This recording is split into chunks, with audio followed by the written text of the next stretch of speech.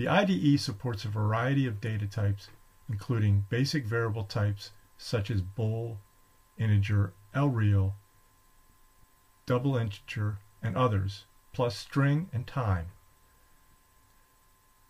Strings are shown in single quotes,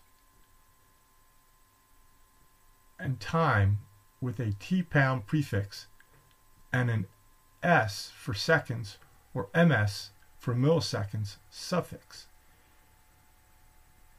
Here is an example of time in the dictionary.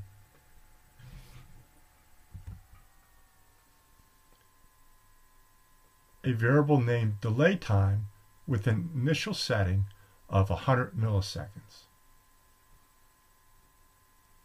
As an example of a string, a new global variable will be created and called machine up and running.